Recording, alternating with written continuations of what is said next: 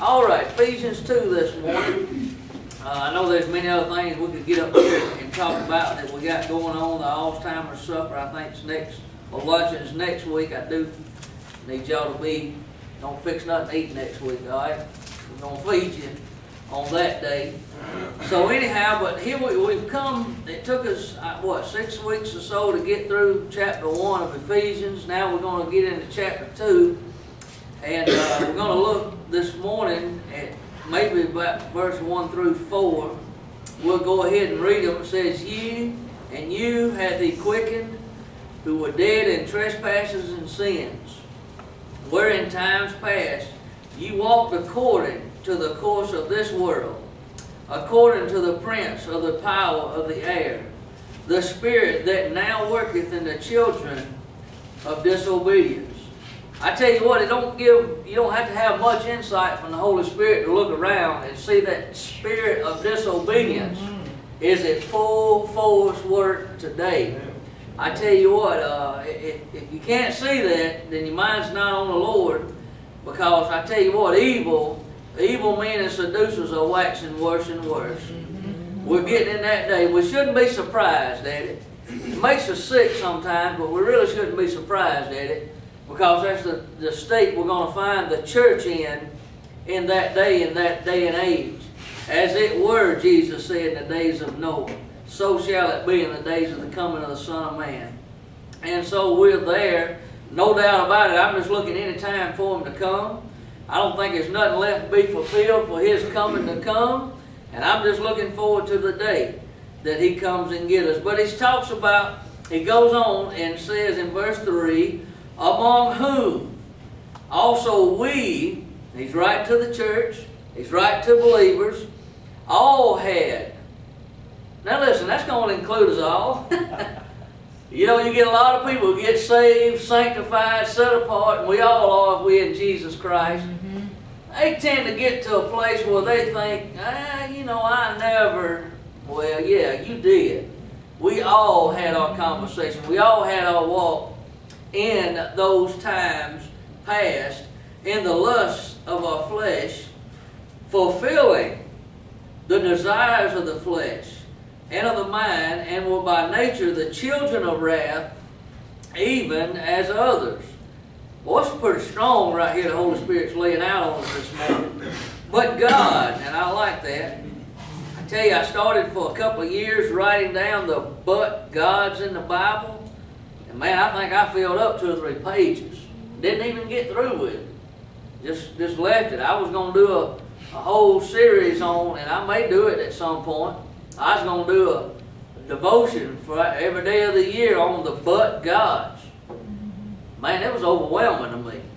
Okay, maybe God will direct me back on that, but every now and then I'll pull them out and look at it. And here's one that's great. But God, who is. Don't have to worry about if He's not. He is. Just as He is the I Am. Who is rich in mercy. For His great love wherewith He loved us. I go on and read verse 5. I know we ain't going to get that far, but we'll touch on it next week. Even when we were dead in sins, hath He quickened us together. There's our word, quicken again.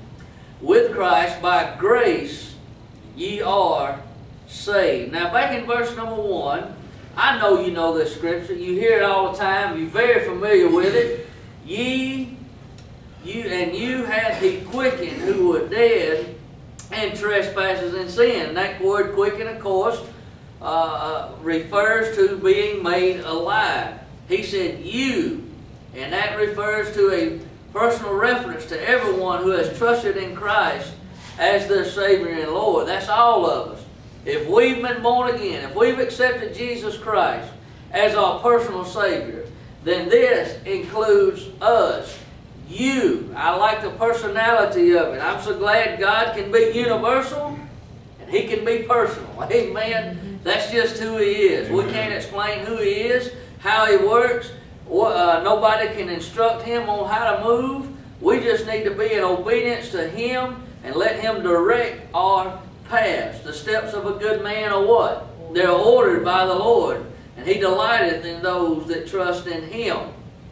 So that refers to you that hath been saved. It's personal there. And then hath he refers to something we don't have to wait for. Amen. It's already been done. You hath he. I'm glad I ain't now. Look, my body's got to wait on its redemption. All right? But the redemption has been paid in my spirit and in my soul. And it's been paid already. The ransom's been paid. The redeeming of it, the purchasing of it has been done. But the fulfilling of it has not yet been done. So here, he's looking into the spiritual man. He's looking into the part of man that you and I cannot see. He says, you hath he. It is a done deal. Quickened. And of course that's made alive. It means resurrected. We still use it in our times today in our thing. I know I'm very bad and have been all my life about biting my fingernails. And some folks that just grosses them to the max. Alright, some folks, they just do it. I mean, and I've got a problem, especially riding down the road. I don't know what it is. I just bite my fingernails. Alright? But sometimes I'll bite them, and you know what? I'll get down a little too far when I pull that piece of meat off. And that's called the quick. Yeah. You get it down to the quick. Yeah. Well, that's one of the Greek words we still use today. So every time you bite your nails or you cut your toenails and you pull that thing off to the quick, you think about the Word of God because it's alive. Mm-hmm. Amen. We use it still today. It is alive. And you, that is each individual, hath he. It's already been done. He has quickened. He has made alive. A resurrection has taken place. I want you to report to you that every believer has already had the miraculous power of a resurrection performed on you physically, with your physical eyes, and you and I were not able to witness it. Now, internally that happened. A resurrection took place. We was dead in trespasses and sin. I say it like this. We got this thing all the time talking about zombies. Zombies have gotten popular now. All right, I work a lot in Sonora, and everything's The Walking Dead. Well, you know what? Way before The Walking Dead come along, all of us that were before Christ were walking around. Well, there's a lot of walking zombies today. Yes. We don't see the corruption that's on the inside. But we can look back and realize the corruption that was in our lives. And so, ye hath he quickened. If we could look in and see the resurrection that took place, the dead got up inside of our lives. But also every individual that has the light, had light to replace darkness, life to replace death, cleanness to replace filthiness, you know exactly when that transaction happened within your heart. You don't have to explain it. You couldn't see it. It just happened. I'll never forget the time when that light did come into my life, and I seen it, and I tell you what, I was changed. That darkness had to flee. You know what? When light comes in, darkness has to flee. When life comes in, death has to flee. When cleanness comes in, filthiness has to flee. It has to go. Amen. It cannot stand around in that presence. So every one of us who has had that occurred, we know exactly when that change happened. That's what the Bible calls regeneration, what we call a rebirth, a regeneration. That's exactly what the Spirit of God does.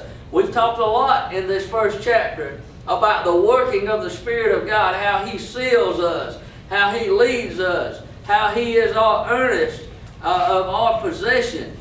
He is the earnest until the redemption comes. But that's exactly what He does. He's done a lot. But also He quickened us. He made us alive. Now I want to take the time this morning, and we'll read on through the rest of these in just a moment, but I want to look at a couple of passages this morning about the quicken here. There's three people that we see in the Word of God that Jesus resurrected as he walked through the New Testament time, as he walked around. You know, it was amazing. The undertakers, they couldn't stand to see him coming. But why? There ain't a time when life can walk by death and death not be swallowed up. Amen? Amen. He messed up funerals. He messed up a whole lot of businesses. You even remember when he cast all them demons out in Mark 5. Yeah. They ran in them herd of swine. Them folks got mad. You have to run off the cliff. Yeah. Hey, if somebody come in there and just a matter of a moment destroys your income and your business and you trying to provide for your family, you might think a little bit different. All right?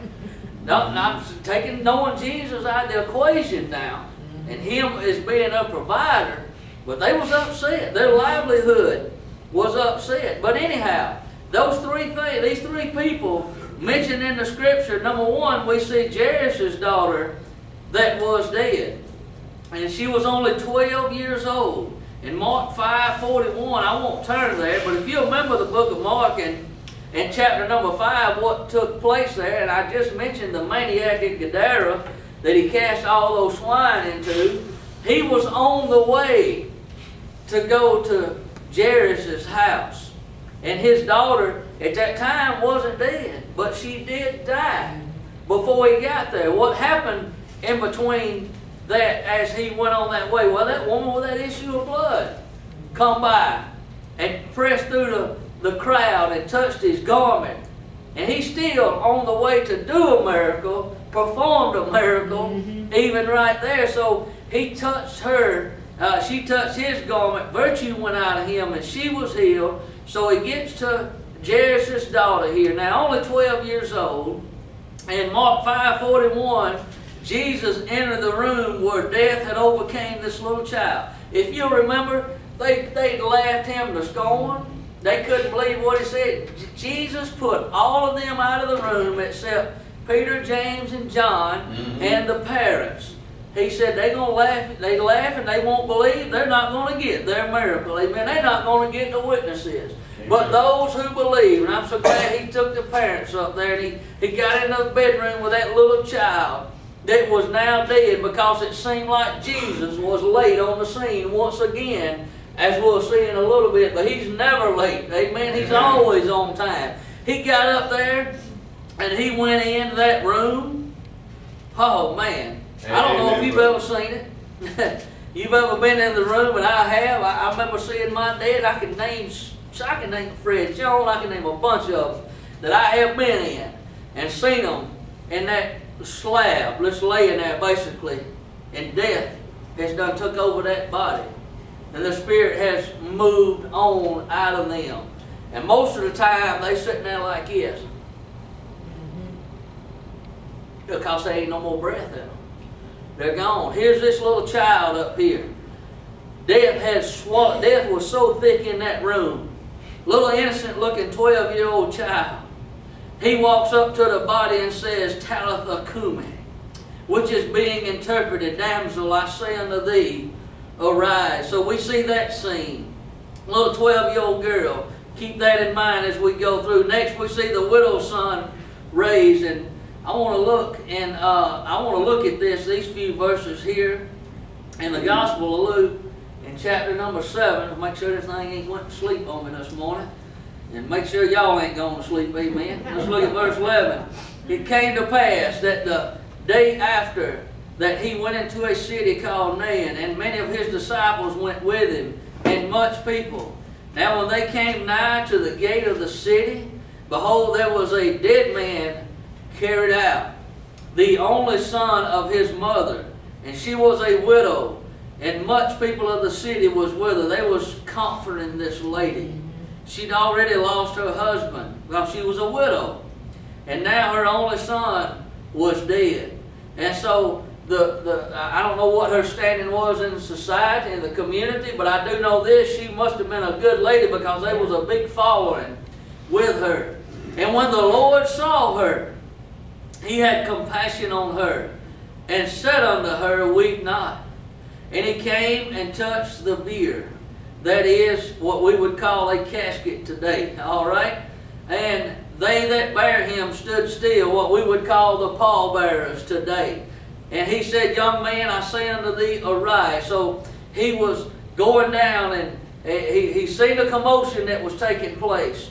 And here was this widow's son laying out here dead. They carried him. Now, they didn't have him in a casket closed up like we did today. It was just like a gurney, kind of like we would take in the Easter plate, take that man that was going to be raised down through the roof, you know, and 4 men's got him, and they walking along. Well, here he was dead.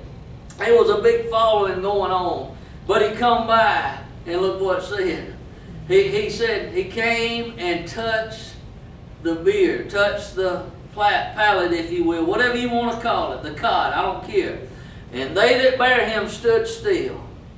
I tell you what, when Jesus comes on the scene, he come up there and he touched him, and everybody stood still. I don't know if you've ever been in a place where you have stood still and seen God move. In the place when you come in and God's presence comes into the house, I tell you what, it's enough to just make you stand still. My goodness, I feel him. What is he going to do now? And here in this situation, he reached out.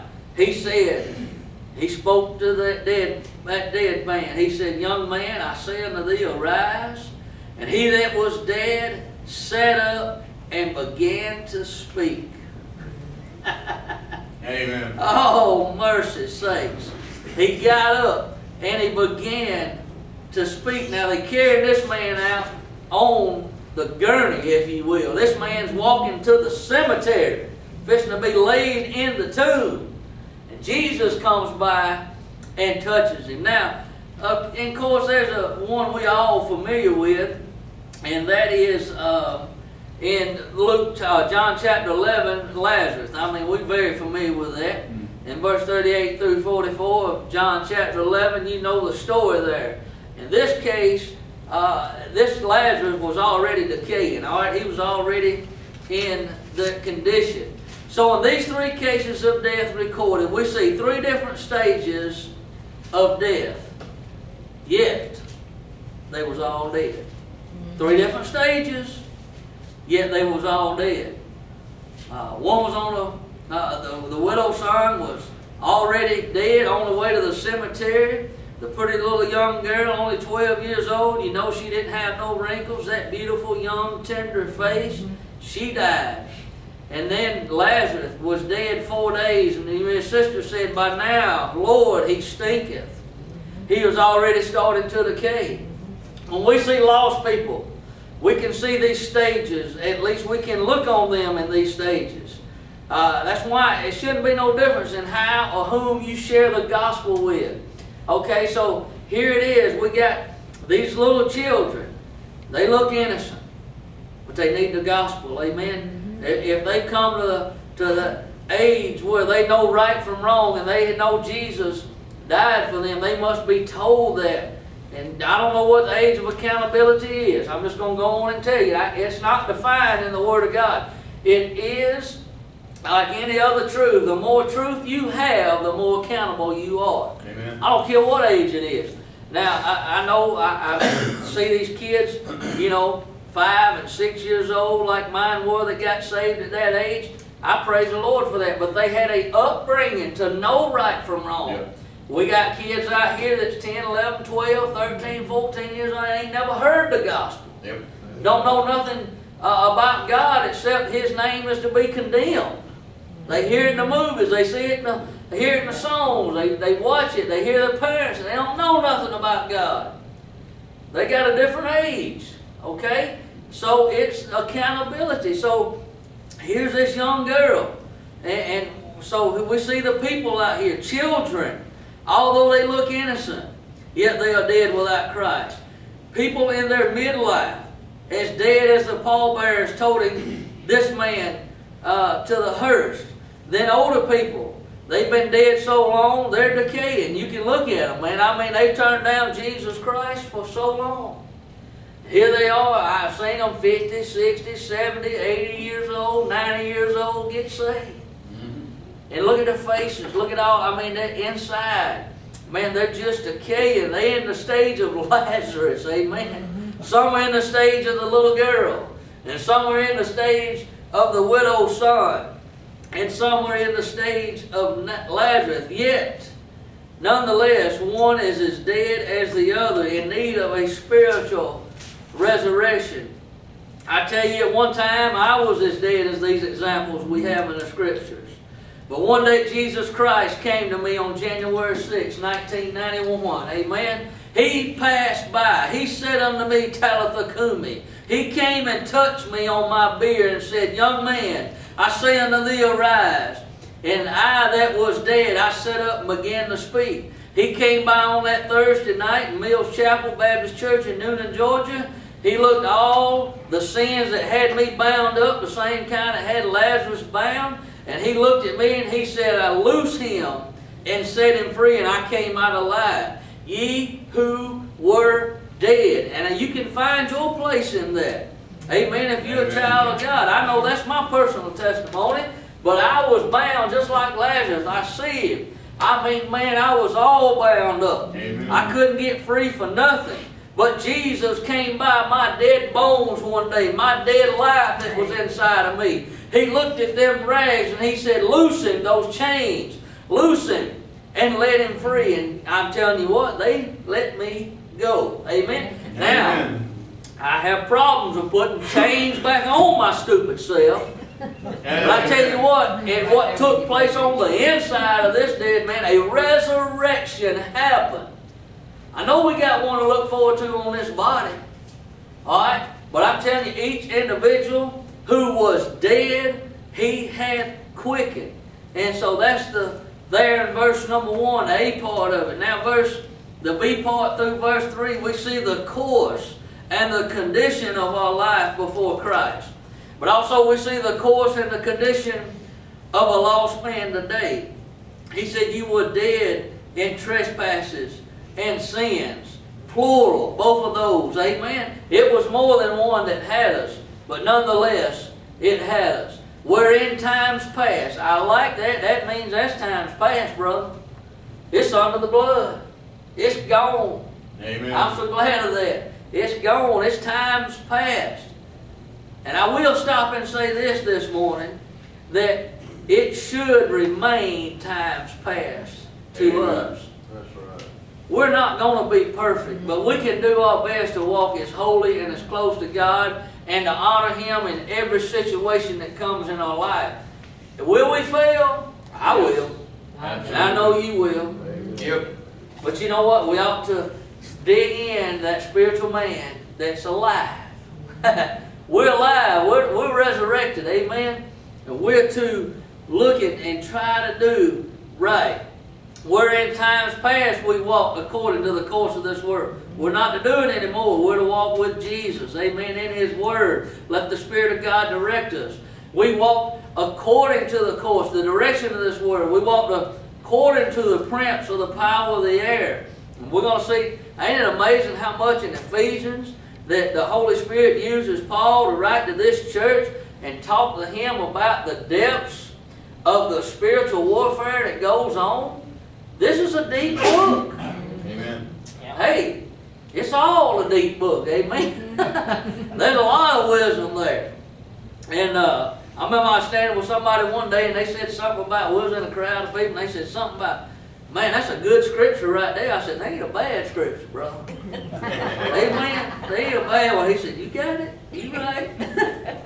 We might not like them all, but they ain't a bad one. Amen. And so, all good. But we walked according to the prince of the power of the air.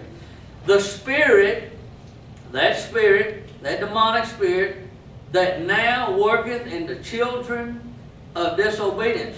Notice now, we're in times past. That's a past tense. Ye walk, past tense, according to the course of this world. It's on a direction. It's set out on a course. It's going in one direction. According to the prince of the power of the air that's running this world, that's directing this world. He said, the spirit that now, that's present tense. This same spirit worketh in, that's present tense, the children of disobedience. Those that do not seek after God. Those that don't want nothing to do with God. The fool has said in his heart that there is no God. Amen? That's the truth right there. That's a good scripture. Amen? The fool has said in his heart that there is no God. It's easy to tell when God is not in the thoughts of someone. But we was just like that. All of us. He said, among whom, that's all, also we all, somebody say that word with me, had. Past tense. Our conversation, our walk in, there it is again, times past, in the lust, plural, of our flesh. I want to tell you the flesh still lusts. Every day. Your flesh lusted this morning. It's already done this. My flesh has already lusted this morning. We have to try to ring that flesh in. One day the flesh is going to be changed to all spirit. Amen? Amen. Everything's going to be made new. This blood's going to be gone. It's going to be put back with the Holy Spirit of God. It's going to flow through our veins. We'll be in the presence of God. But until then, we are robed in this flesh. He said, fulfilling the desires of the flesh and of the mind. It's getting convicted in here. I know it is. It's convicting me reading this right here. Fulfilling the desires of the flesh. When we was lost and we was on the direction of the world, we was ruled by the prince of the power of the air. We fulfilled the lust of the flesh. That's all we wanted to do is get up and please the flesh. Wasn't that hard to do? The flesh is going to do what the flesh is going to do. Amen? We to let the Spirit of God do what He's going to do in us. We was fulfilling the desires of the flesh and of the mind. Here it is. And were by nature. Look, we act like we act because that's the way we are. I don't care what you say. A lost man's going to act like a lost man. Don't expect a lost man to be convicted of his mouth. Because the Bible says, out of the abundance of the heart, the mouth speaketh. So don't go up and think that a lost man can watch something and it not bother you. You say, well, that ought to bother you. If a man's not saved, it's not going to bother him because he's going to be doing what the flesh. Same thing, stuff didn't bother you before you got saved.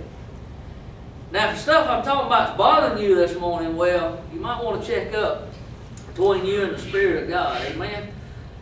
He said, well, by nature, the children of wrath, even as others that walk this way. I'm just going to add that. That's not there. Okay?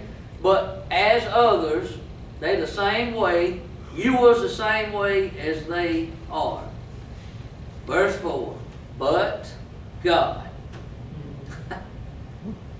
But God. You know what? Sometimes we need to use that all the time. I do. But God. Who is rich in mercy. He's got plenty of it.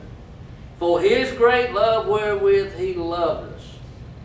And then He says, even when we were dead in sins. I can't do that no justice. We got to pick that up next week. Amen? We're going to have to pick up but God next week. Eh? Amen. Let's pray. Father, God, we thank you, Lord, for your love for us.